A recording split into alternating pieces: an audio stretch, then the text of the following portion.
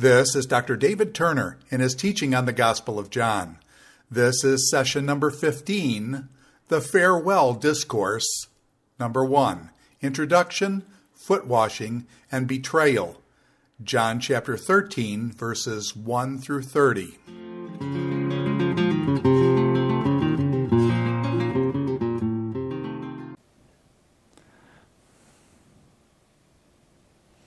When we began our series of videos on the Gospel of John, we spent some time showing the literary structure of John and how it is analyzed by many scholars today as a book of signs up through chapter 12, and then turning to chapters 13 through 17 as a book where Jesus shows and teaches about the glory of God. So we have the book of signs, the public ministry of Jesus, up through chapter 12, then the book of glory, verses chapters 13 to 17. Preceding the Passion in John, which would be chapters 18 through 20. So we're right between the time of the book of signs and the book of glory. We've been looking at the book of signs, and our last video we noticed how there's that rather sad and plaintive word at chapter 12, verse 37. Even though Jesus had done so many signs, yet they were not believing in him. Thankfully, the few verses following that relativize that statement a bit from the universal way that it sounds, and it does acknowledge that people were believing in Jesus. Nevertheless, the public ministry of Jesus has come to an end in the Gospel of John, and things are not as we would, as followers of Jesus, hope they were.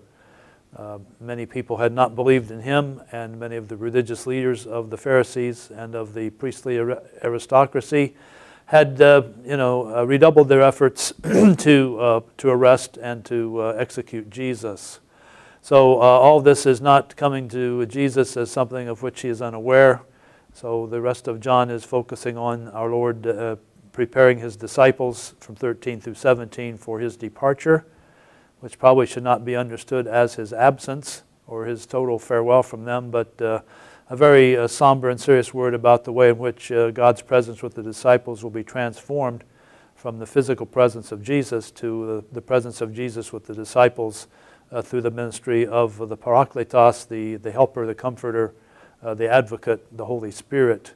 So we'll be looking at much teaching about the Spirit in videos to come from John 14 through 16, but this is our first video on chapter 13, so we're going to spend some time introducing the so-called upper room discourse, the farewell discourse, whatever you prefer to call it, and then we'll spend some time looking at how Jesus washed the disciples' feet. So we'll start off this video by a discussion of just what the farewell discourse is all about. So notice our first slide on the matter. It's not unusual at all for people to call this the upper room discourse. And in order to call it that, one must bring some information into John that is not in John. The upper room, of course, is mentioned in Mark chapter 14, in Mark's Passion narrative, as well as in Luke's. And as you may recall from the book of Acts, disciples are hanging out in the same upper room, evidently, in Acts chapter 1, verse 13, between the time of the ascension of Jesus and the day of Pentecost. John does say, of course, this discourse is in Jerusalem. That's where Jesus is found, no doubt. But the text in chapter 18:1 speaks of Jesus moving across the Kidron Valley. But other than that, to the Garden of Gethsemane. But other than that, there is no, as far as I'm aware, that I've noticed at least, no further information about the location of this gathering. So I'm not too sanguine about us calling it the upper room discourse. I guess in terms of overall biblical content, that's fine, but if we're just describing John, that's not his term. Another term that's used to describe it, of course, is the farewell discourse. This is probably getting something that we're deriving more from the content of John, and I would say that this idea somewhat fits the idea of John, but not totally, because there's no doubt that Jesus is telling them that he is leaving. He's departing and they can't follow him. So it is indeed a farewell of sorts. But Jesus is not saying to them that he is leaving them alone. He's not saying goodbye to them in a sense of a finality that they will never ever see him again in any sense. because Jesus makes it very plain in this passage that he will see them again, at least in some sense of the word, and that he will come to them. The question is, will he come to them personally after the resurrection, or will he come to them through the Spirit permanently until he does come at eschatological times to judge the earth? So there may be as many as 3 ways in which Jesus could be coming to them as we look at it in this material. So is it a farewell discourse? Yes and no. Some have described it as a testamentary discourse. By the term testamentary discourse, scholars mean that this material is Jesus' last will and testament, as it were. That he is speaking to his people as if he were on his deathbed, so to speak. Much as Jacob did that at the end of the book of Genesis, much as Paul wrote 2 Timothy in this sort of a way. Perhaps 2 Peter as well in the New Testament is written with this sort of thing in mind. Again, however, Jesus is indeed leaving, and his death is the assumption here, I think. But there are some similarities, but I don't know that we ought to call this a testament of Jesus, as some have done. Theologically, I think it's very important for us to notice, if we're going to stress the idea of his testament or his farewell to them, that he is absolutely not abandoning the disciples. He is simply leaving, but he is sending another helper, advocate, to be with them, who will take care of them in his absence. And that advocate, that helper, the Holy Spirit, will basically modulate or transform the presence of Jesus to them. And Jesus will be speaking to them through the Spirit, and the Spirit is Jesus' presence in their midst, not metaphysically or personally, but the Spirit functions through Jesus as the one who reminds them of Jesus, who teaches them and reminds them of what they need to hear, again, from Jesus, and help them to remember what Jesus has taught. So you might say the Holy Spirit is Christocentric. The Holy Spirit is not coming to them to take them onto a new chapter, a new departure from the teaching of Jesus. Rather, Spirit is coming to tell them about Jesus and to remind them of everything that Jesus has taught them so far. So with all that in mind, we could perhaps describe the discourse not as the upper room or the farewell discourse, but instead as the transformation of presence until return discourse. But somehow that doesn't quite have a ring to it, so I doubt that's going to catch on. In any event, that's one way to think about the theology of what's happening in this discourse, whether or not it is a catchy term that we can use in the future. So first, some geographical material that will perhaps help us understand what's going on here. In Jerusalem, we have the Temple Mount, and in Old Testament times, the hill to the south of the Temple Mount is called the City of David, the oldest part of Jerusalem. And this was often called in the Bible, I think, Mount Zion. However, today there is another part of Jerusalem, the Western Hill, on the other side of the valley here, that's called Mount Zion. And it's on this other Mount Zion, this more modern use of the term, where much of the material that goes on in John 13 and in the synoptic parallels is thought to have occurred. The house of Caiaphas, the high priest, is supposedly to be found here. And further on up toward the current Jaffa Gate is where the palace of Herod was believed to be, where probably the Roman governors hung out when they came to Jerusalem, where it seems to be most likely that Jesus would have had his hearing before Pontius Pilate. So this area here in the Western Hill, what's often today called Mount Zion, perhaps would have been where, from the synoptic tradition, the last meal of Jesus with the disciples would have taken place.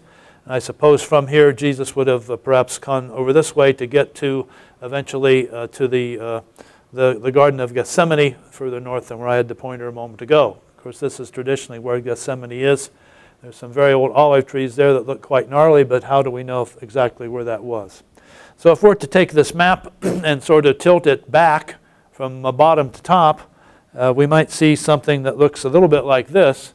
This is looking at the modern Mount Zion, the Western Hill. And the installation here, the large installation, is called the Dormition Abbey. It's a place that commemorates the upper room, supposedly, and this is a traditional location that's not necessarily historically verifiable. And evidently, the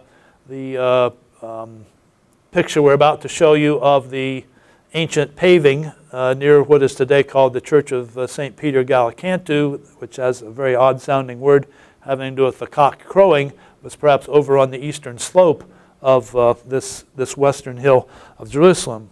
So today, if you visit this area, we'll see these ancient steps that archaeologists have concluded probably go back to the 1st century, to the time of Jesus. Looking up the steps, they look like this. Looking down the steps, they look more or less like this. So if you go in the Dormition Abbey, you see a big, beautiful room full of nicely carved stones that have to do with the upper room, traditionally speaking. There's a very interesting statue here of the crow, which is the crow. Excuse me, the rooster, the cock, which is going to crow 3 times. And I think the picture here that's a bit hard to see is Peter having conversation with the servant girl and denying the Lord.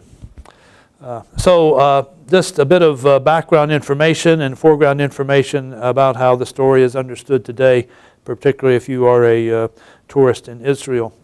So in relating John 13 through 17 to the synoptic tradition, we have some difficulties, because when we read John chapter 13 verse 1, NIV translates it, it was just before the Passover festival.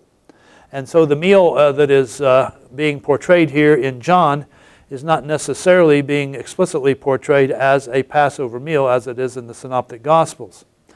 Some have thought that the reason for this is that in the Gospel of John, the pronouncement of John the Baptist about Jesus, that he is the Lamb of God, is taken so seriously that John does not want to have any other lamb, such as the Passover lamb, even directly mentioned in John, but rather to focus all of the lamb imagery on Jesus himself. That is plausible, I suppose, be it as it may. What John is saying about this meal does not exactly match up with the synoptic tradition, and scholars who are able to deal with such things and have interest in it have written reams of material about it.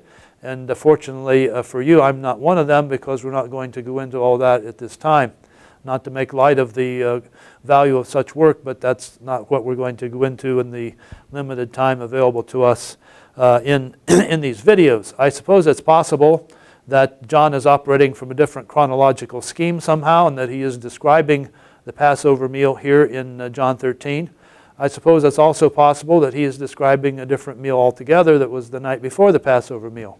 It's hard to say, and part of this, of course, is tied to the fact that as we read the synoptic tradition, there is a clear institution of the Lord's table from the Passover meal, using some of the cups from the Passover tradition to symbolize the body and blood of Jesus. But we have no such institution ceremony in John chapter 13. So I think there is certainly room for thought here, various interpretations, lots of issues that come to mind, and I'm making you aware of those issues if you care to do further study and research upon them. But just to point out that John's approach here does differ somewhat in terms of his literary agenda, his theological purposes from the Passover meal. This takes us back to some of our earliest discussions about what kinds of books, what kind of a book are the Gospels. So if they are books which are simply attempting to give you an exhaustive chronicle of all the events of the life of Jesus, they have certainly failed in doing that.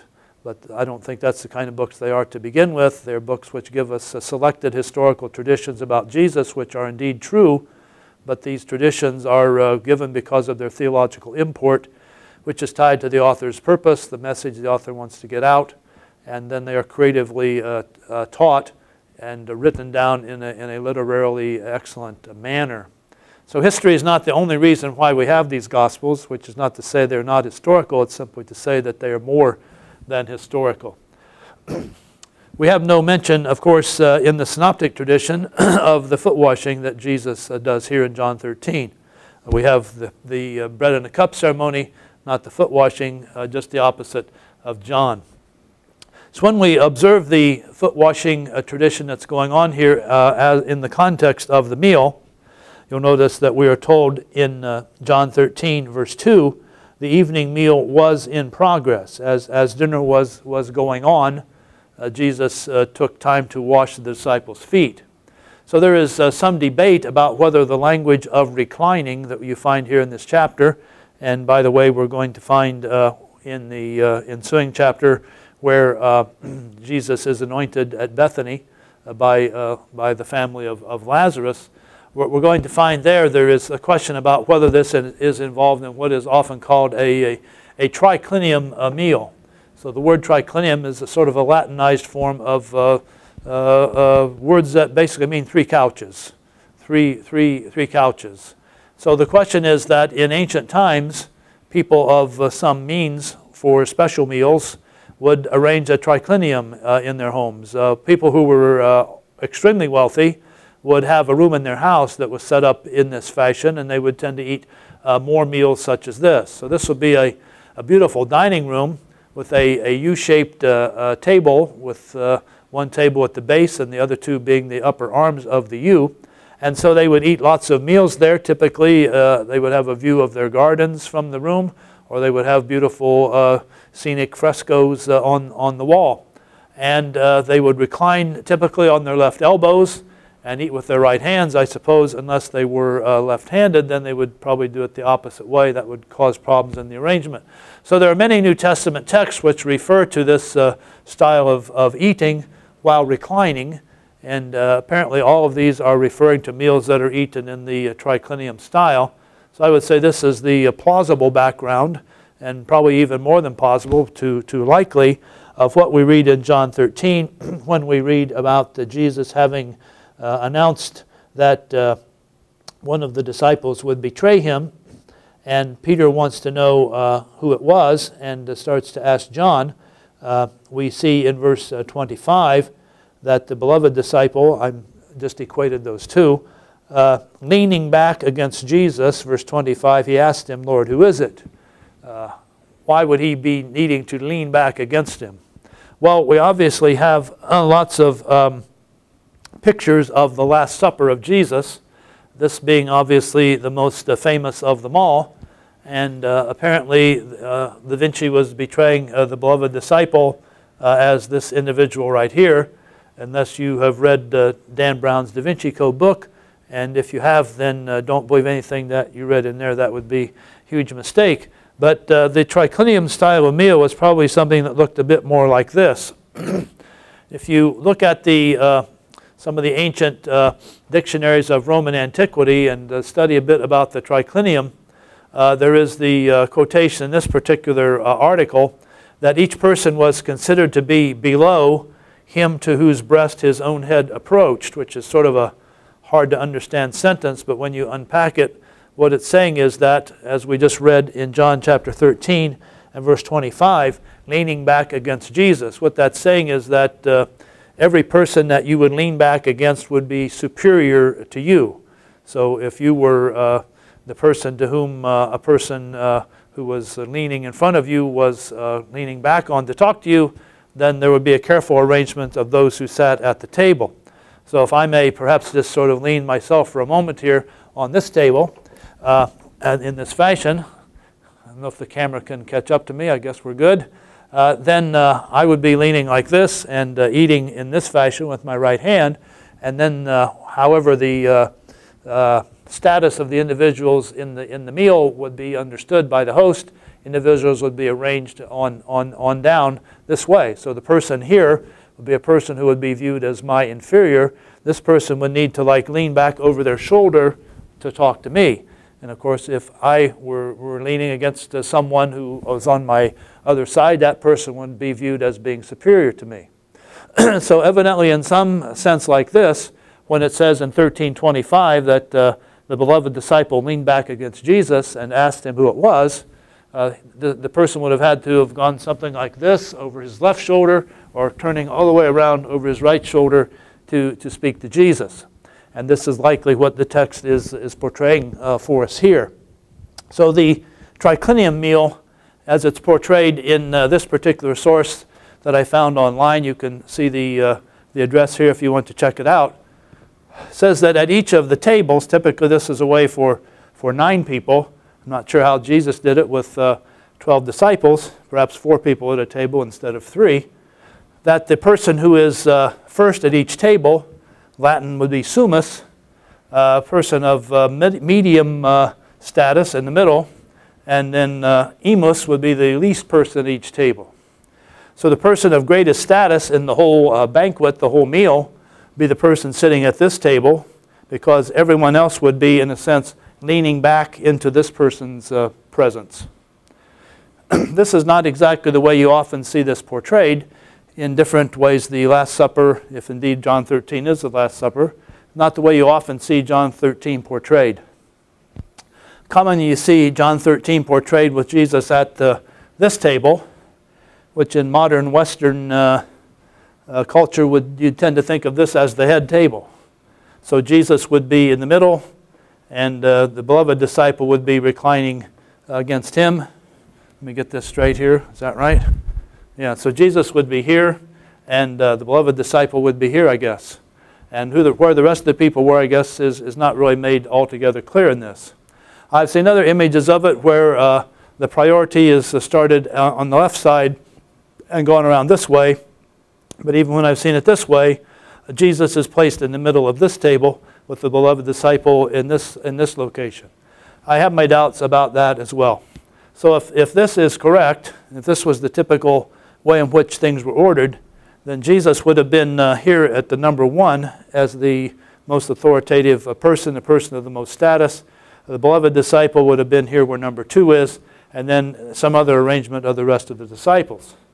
So whether we would have had Judas somewhere nearby where Jesus could easily pass him a morsel, Peter somewhere nearby where Peter could more or less easily say, "Psst, John, who is it?" Find out. It's hard to know beyond that. So there are other portrayals of triclinia in ancient times. This is some sort of a wood cutting from the stone triclinium, which is found at Pompeii in the ruins of the volcanic eruption there. And I believe if you look around online, you can see a replica, or you can see a picture of this very room. From Sepphoris, which is just north of Nazareth, there is a floor mosaic which portrays a triclinium in this fashion. This, of course, is not, strictly speaking, a 3-couch, although it is a U-shaped affair, and there are not 3 people at each of these low couches. So you see the people laying on their elbows here. You see the servants who are evidently taking care of the victuals or the wine or whatever, and there's no way to tell, I guess, from this exactly who is viewed as having the most status. A fresco also from Pompeii gives us another picture of it. In this one, people are not seeming to be reclining so much as almost sitting at a higher table. So it's a bit difficult from this to know exactly what's going on here. One image that circulates online, and I'm not sure to whom to attribute it because I've seen it in lots of places and I don't see a copyright on it and I don't wish to make any money from it, but here's a very common way that it's portrayed. And the beloved disciple is placed here with Jesus here and Judas here. So Peter, hearing Jesus say that one of you will betray me, somehow gets John's attention, and by jerking his head or something to John is saying, the beloved disciple, ask him, what's up, ask him. So in that case, Jesus would have simply taken the morsel and handed it over his shoulder back to Judas. The problem with that is this would have made Jesus inferior to Judas in status if this arrangement were the way it was. So what do we make of all this? We know something of the custom. We have varying images of what in ancient times the tables were set up to look like. We have differences of opinion as to how things were actually carried out. We have a different number of individuals at the banquet than fits neatly into the 3 tables, each with 3 persons, which is seen as sort of the standard way of doing it.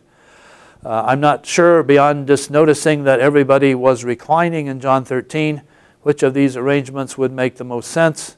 I tend to think that the principle that the person upon whose chest you look back at, upon whom you recline, is your superior rather than vice versa does make a lot of sense. So if Jesus was viewed as he took his place at the table as the head of the disciples, and indeed as he washed their feet, he refers to himself as the Master, the Lord. If I, the Lord, have washed your feet. So it would make it only more fitting if indeed he had been sitting at this highest place of authority at the table. So using this image as the way it would work, then Jesus would be where this image says Peter is, and things would have then gone from the greatest to the least in this order. The beloved disciple would have been the middle person at this table, and I'm not sure exactly if Peter would have been next or where Judas was in all this arrangement. I think this goes beyond our ability to know for sure. I'm sure there are various theories that have more or less clear reasoning behind them, so you can pursue this more fully if you would like. So now thinking about the discourse as a whole, not just chapter 13, how does this lay out for us? If you stop and think about it, you can see that the discourse sort of has a preamble and a postlude leading into the proper discourse, the discourse that's really a discourse. We're often told that the upper room discourse, or the farewell discourse, or the transformation of presence until return discourse, as I've termed it, that this discourse actually is not so much from all the way from chapter 13 through chapter 17, because Jesus isn't really talking in the first part of the discourse so much. He's giving the disciples an example here by washing their feet. And although he does say a few things in the process of that, he's not discoursing, as it were. As you know, the discourse ends with Jesus praying to the Father. A prayer is not a discourse. A prayer is his intercession, first of all for himself, then for his disciples, then for those who will believe in them eventually. So the discourse proper has to be really the section in chapters 13 through 16, and where Jesus is stressing the coming of the Spirit. The discourse then begins in chapter 13. The very first things Jesus is talking about is his departure, and that it's imperative when he leaves for them to love one another as he has loved them. In the midst of this then, I think he shows that he is providing for them the Holy Spirit who will enable them to love one another as he has loved them, all the way through to the end of chapter 16. Then in the prayer at the end of chapter 17, he is praying for the disciples to be one as he and the Father are one. I think in a sense the teaching about the new commandment, that they should love one another as he has loved them, so that all men might know that they are his disciples, is an interesting way of starting the discourse. And the way in which everything ends at the end of the prayer in chapter 17 is that the disciples may be one as he and the Father are one. That is an interesting way to end the disciples, because just as in chapter 13, the love commandment is given so that everyone might believe that you are my disciples.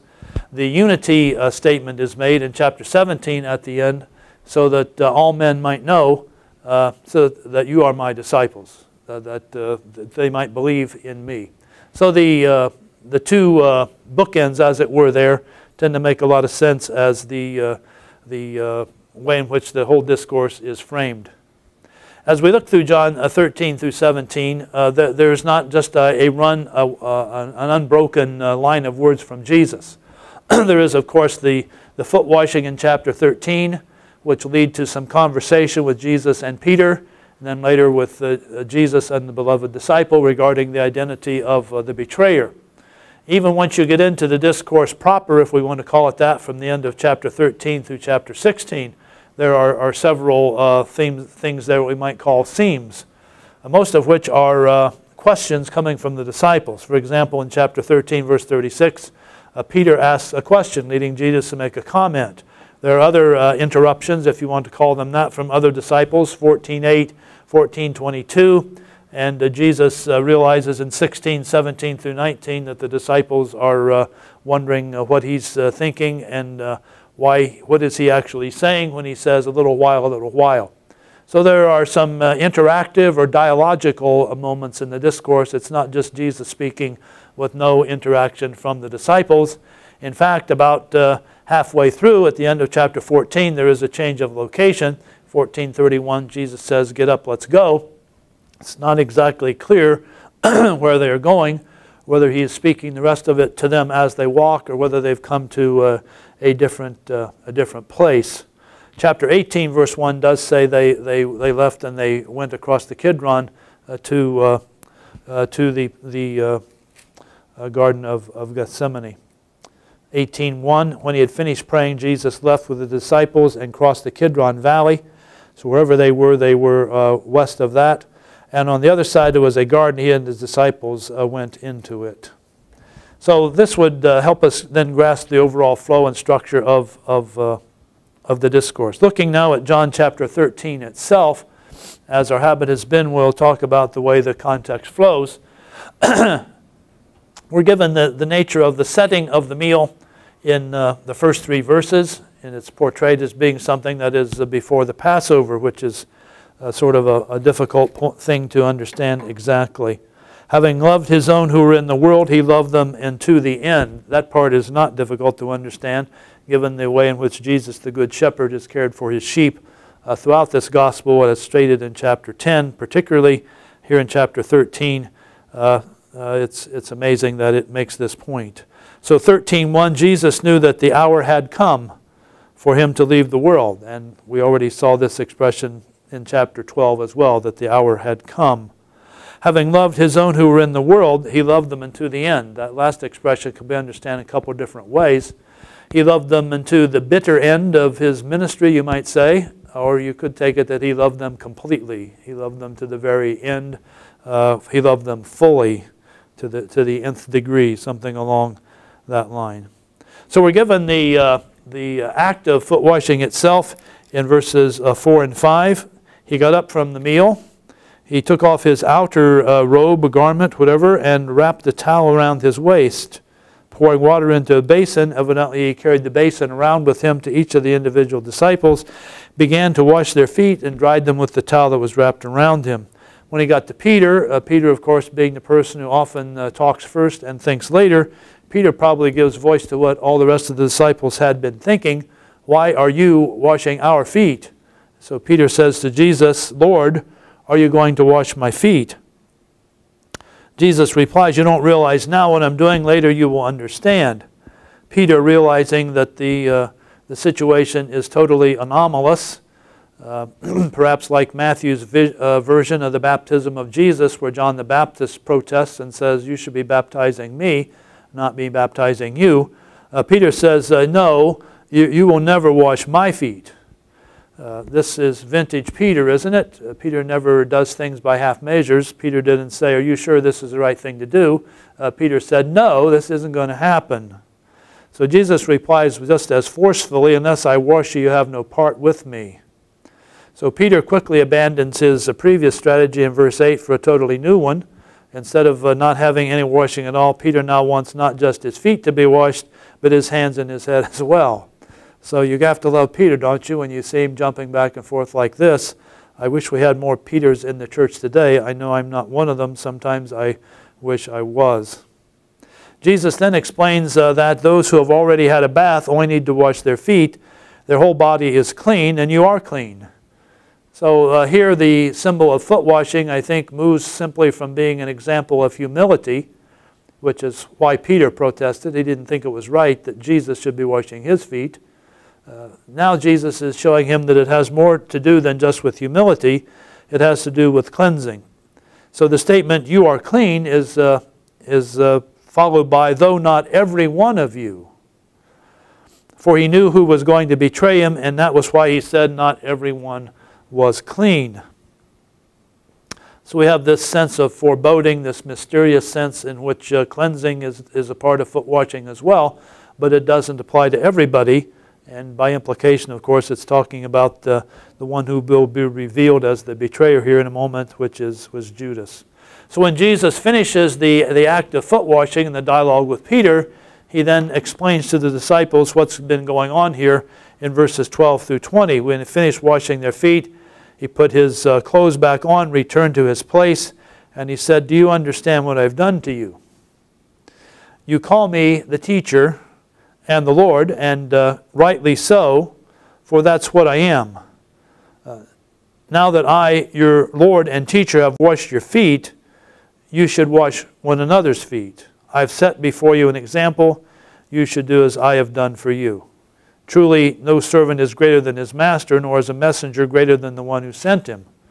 Interesting in light of the repeated ways in which Jesus speaks of himself as the Father's messenger. Now that you know these things, you will be blessed. And he doesn't stop there. Knowledge alone isn't how you are blessed by God. You're blessed if you do what you know, which I think is a very good thing to keep in mind for those of us who are heavily engaged in academic work with the Bible, that the game that we're playing is not just the paper game. We're not just trying to get insight and information. We're looking for that information to lead us to a way of transcribing the character of God and living for God in our own lives. So Jesus makes it very clear here that he is providing something for the disciples that should be an example or a model or a way that they should follow in their own lives in the future, and they should do it. This teaching then is truly remarkable for us because none of us have the status he had by any means, yet we find it very difficult to humbly serve others and to take the role of the servant as he did here. Jesus follows this initial discussion of the interpretation of the foot washing by going into some foreboding words about the betrayer. Verse 18 through 20, he says, I'm not referring to all of you. I know those I've chosen. This is to fulfill the passage of Scripture. He who shared my bread has turned against me. I'm telling you now before it happens, so that when it does happen, you'll believe that I am who I am. In other words, he's saying, I'm saying this to you already, so that once things go bad, you realize it wasn't a surprise to me. I knew exactly what was going to happen. After he had said this, then, verse 21, Jesus was troubled in spirit, and so we have more of the explicit announcement of the betrayal of Judas, which has already been alluded to in a previous verse. Verse 11, I guess, will be the previous verse. So he says it right out in so many words. Truly I say to you, one of you is going to betray me. Disciples are amazed at this, and they want to know who Jesus is talking about. So Peter, by gesturing to John, evidently gets John, the beloved disciple, I should say, to ask Jesus who it is. Leaning back against Jesus, verse 25, he asks him who it is. Jesus does not say in so many words who it is. Rather, he replies that it is the one to whom I give the piece of bread when I have dipped it in the dish. There is the practice perhaps in the Passover meal, and we're not clear that this is portrayed as a Passover meal, of dipping the bread in the bitter herbs, or also in the relish that is made with honey. It's very sweet. I think the term for that is the harosheth. So it's not exactly clear what is happening here in that regard, but dipping the piece of bread, he gave it to Judas, the son of Simon Iscariot. And as soon as Judas took the bread, Satan entered into him. From previous teaching about the betrayal, we know that this is not a surprise. Jesus simply said to Judas, what you are to do, do quickly. And no one around them knew exactly what that meant. Some thought that since Judas had the money, that he was going to go out and buy things that they would need for the Passover. Or perhaps they thought that he was going to give an offering for the poor. So we then have one of the darkest statements in the Gospel of John. As soon as Judas had taken the bread, he went out, and it was night. So this will conclude our discussion of John 13. We'll come back now and talk about some of the further things related to the Passover, but we'll pick up here at John 13:31 in the next video, because it is pretty much the introduction to the rest of the discourse. So when we think about John 13, we have interesting art. There's lots of images you can find throughout history of how the way in which the portrayal of Peter talking to Peter. Here he is about to wash his feet. He has his hands on his ankle, but Peter is holding up things here by insisting that it isn't appropriate. So Bondone wants to portray that in a 700-year-old painting there. So now we come to the matter of foot washing, and just think about it in terms of biblical and cultural background. In the Bible, priests were sometimes needing to wash their feet and their hands. But primarily, foot washing was not so much a matter of ritual purity for the rest of the people. It was a matter of hospitality. The famous text in Genesis 18 which alludes to the angel of the Lord visiting Abraham and Sarah. There is an offer of washing feet. And several other places in John, as well as in the book of the Judges, and in 1 Samuel, 2 Samuel. We get to the New Testament in Luke chapter 7. Jesus remarks that a wealthy person in whose home he was having a meal, that person did not wash his feet when he entered. In John 13, 1 Timothy 5 is a chapter about widows and which widows are worthy of church support. And in that chapter 5, verse 10, 1 Timothy, Paul tells Timothy that widows who have shown their Christian virtue by showing hospitality by washing the saints' feet are to be considered worthy of support by the church if they are in need. So there's a great deal of emphasis on foot washing in the Bible, including the New Testament. Most of it seems to be just pretty much a matter of what you do when you have guests. In ancient times, walking around in dirt streets would have been quite a messy affair. You have lots of animals going up and down the streets, oxen, donkeys, whatever, and you walk through piles of manure and things like that, to be honest, and so garbage is strewn around, and so your feet are going to be filthy after being out very much, and so you want to get them clean before you can really relax when you come into someone's home. One would think that someone keeping a nice home would not want people coming in, walking around with the messy feet either. So although it's a great show of hospitality, it also is to the homeowner's advantage to keep the feet clean of the guests. The betrayal that is portrayed here in John 13 is portrayed intertextually. And it's very interesting for us to take this passage in John 13, verse 18, and look at Psalm 41 in a way that is somehow viewed as anticipating what happens in John 13:18.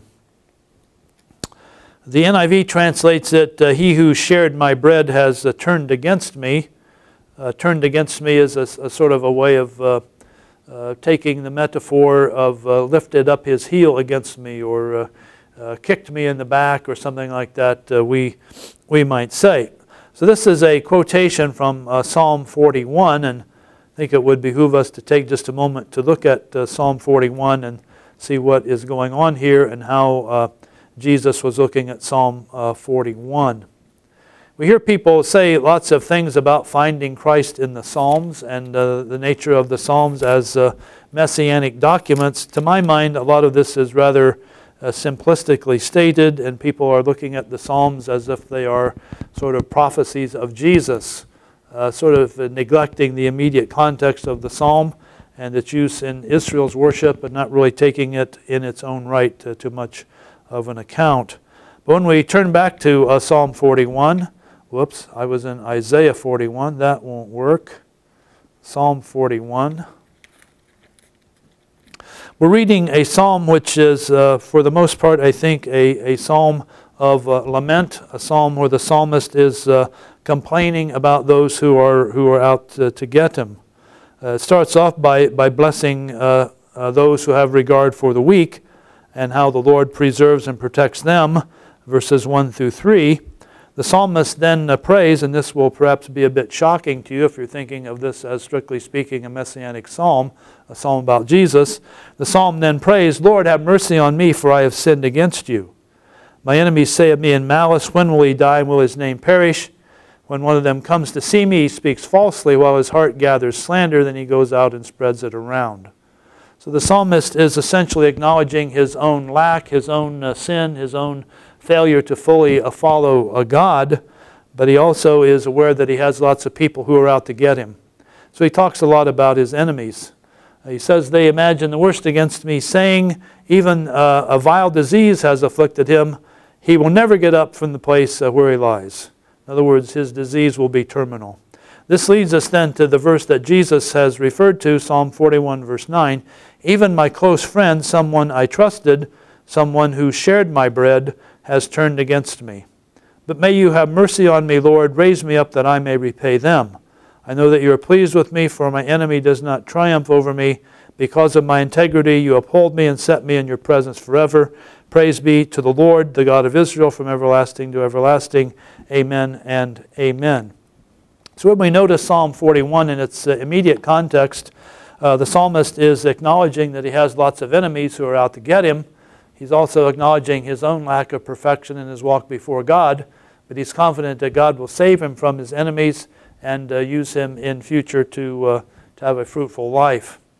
What is going on then when Jesus refers back to this psalm and picks this verse that my close friend has lifted up his heel against me?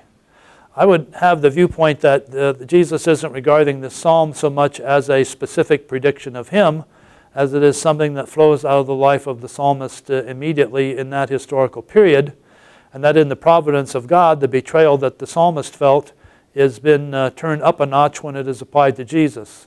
In other words, all the betrayal of the Davidic figure who is in Psalm 41, that figure historically experienced, is a betrayal that really can't hold a candle to the betrayal that Jesus experienced. So Jesus is saying same type of thing that is happening in Psalm 41 to the historical Davidic figure, whether King David or another Davidic-related person, is now coming back in even greater way in the life of Jesus, who is, of course, the son of David. Jesus is the ultimate Davidic figure. So instead of taking this as some sort of a prediction, directly speaking, and losing sight of its original context, I think we would want to notice the betrayal that went on originally historically, reflected in the psalm, is something that anticipates the betrayal that Jesus himself is experiencing at the hand of Judas. Now, all we know about this psalm is that it is portrayed as a psalm of David in the heading, but the headings are likely not original to the psalm, although they have some antiquity. So if the psalm is related to David in some sense of the word at least, whether it means that he wrote it or he approved it or it reflects experiences that he had as the king of Israel, we wonder perhaps whether it's referring to a specific incident in David's life. And although we don't know this for sure, it seems at least plausible to me that David is referring to the time period of Absalom's rebellion and how his advisor Ahithophel went over to be an advisor to Absalom instead of sticking with David. You can read about this in 2 Samuel chapter 15 through 17, and especially interesting pieces that talk about Ahithophel are 15, 31, 34, 16, 20 to 23, and a few of the verses there in chapter 17. You may recall that Ahithophel's advice was accepted by Absalom for a while, but later on Absalom got some advice from a different advisor, and so he disregarded what Ahithophel told him. So guess what happened to Ahithophel then? He ended his own life by a suicide. Of course, this is exactly what happened to Judas. Is that simply a coincidence, or is that something that is significant in the providence of God as we interpret the Scripture? So we're dealing with something here that hermeneutics profs sometimes call typology, foreshadowing of New Testament events in Old Testament events. I like to think of it as Jesus putting himself through the beach, so to speak, walking on the beach of time, and putting his feet in the footprints left by Israel in their own historical times. So whether you think this is a reliable hermeneutic or not, I think it is used sometimes in the New Testament to describe Jesus' relationship to David and to the Old Testament, and I think it is at least a plausible understanding here. Something was going on in King David's life, in a Davidic figure's life at the very least, a betrayal that Jesus is looking back on and thinking about. He evidently knows enough about Psalm 41 that he's interpreting what is happening to him now in light of what he sees happening to his Davidic predecessor in the Old Testament. So Jesus is understanding his own life, his own betrayal, in light of betrayal that the Davidic king experienced in Psalm 41. Whether it is the betrayal of Ahithophel, who betrayed David and then committed suicide, or not, the text doesn't directly say. To my mind, at least, it is a plausible understanding of the passage. Give that some more thought, come to your own conclusions. Finally, how do we take this foot washing today? What are we going to do with this text in John 13, which speaks of foot washing? Apparently, in the text itself, the text is a model of humility, and humility shown by reciprocal service. In other words, if we really care about one another and if we are people of true humility, we won't just talk about our humility, we'll serve other people with our lives. we'll use up our life instead of doing something that will exalt ourselves. We'll use up our life's energy to exalt other people and to help them. So Jesus, of all people, did what typically in ancient cultures a low person in the household or a slave would have done for the guests. Jesus himself took that role, and so that amazing thing that made Peter balk at first to getting his feet washed ought to show us just how important it is for us to, as it were, put on the towel and wash other people's feet. But there's another part of this foot washing that I think doesn't get nearly enough attention, and that is that the foot washing is something of an act of cleansing. When Peter protests Jesus washing his feet, Jesus acknowledges that there's something going on here related to cleansing, and Peter doesn't need to have Jesus wash him all over. He's already clean. All he needs is to have his feet washed. We wonder, in light of that imagery, whether Jesus is speaking about what today we might call theologically progressive sanctification. Is Jesus thinking about washing Peter's feet simply because he knows that Peter has already become a follower of his and has already become cleansed? He's had a bath, as it were, by his conversion to following Jesus. Now all he needs to do is to clean up his life from the difficulties that he faces and the wrong responses he makes in daily life. So is it possible that what Jesus is speaking about here is, to put it into propositional terms, what 1 John is describing when it speaks about the believer in sin? Is Jesus perhaps saying something like it says in 1 John chapter 1, that if we walk in the light as he is in the light, his blood continues to cleanse us from all sin. If we confess our sin, he's faithful and just to forgive us from sin, to cleanse us from all unrighteousness. Perhaps, perhaps not. You can think about that and see if you think this is a valid correlation of the text. In any event, Jesus does indeed speak of this in the sense of cleansing. With that in mind, I think there is a sense in which the foot washing is foreshadowing the cross. The foot washing in itself was not a redemptive event, but it was Jesus doing an extremely humbling thing for the disciples. Of course, what could be more humbling than foot washing?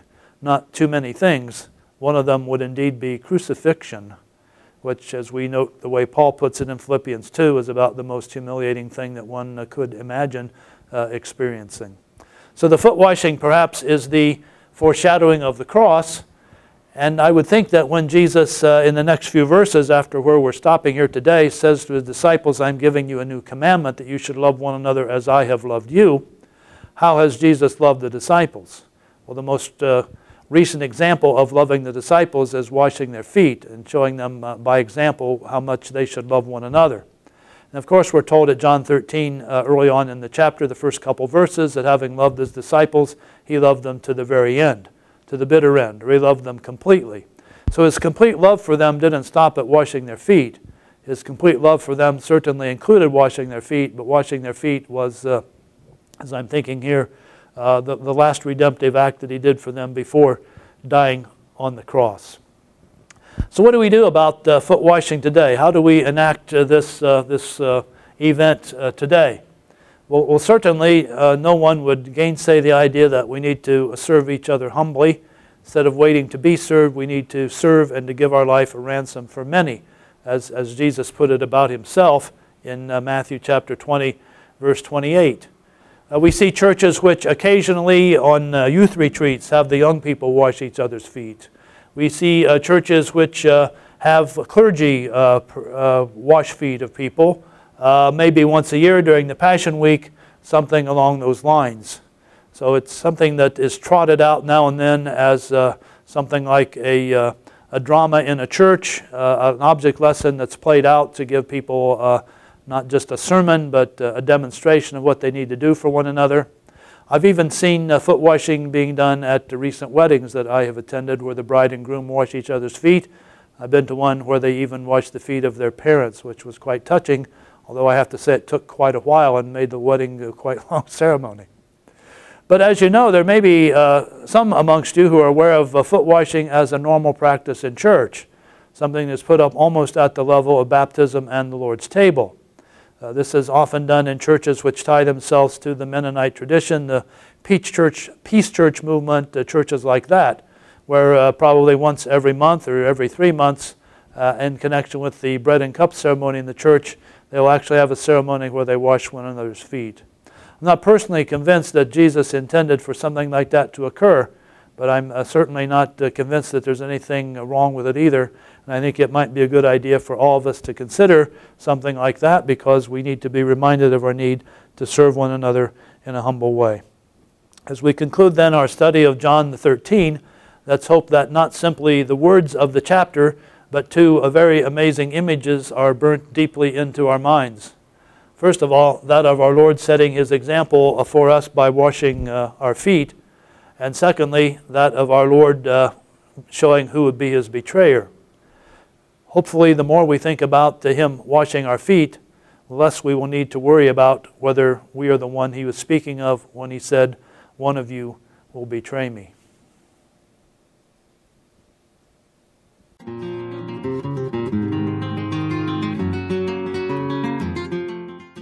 This is Dr. David Turner in his teaching on the Gospel of John.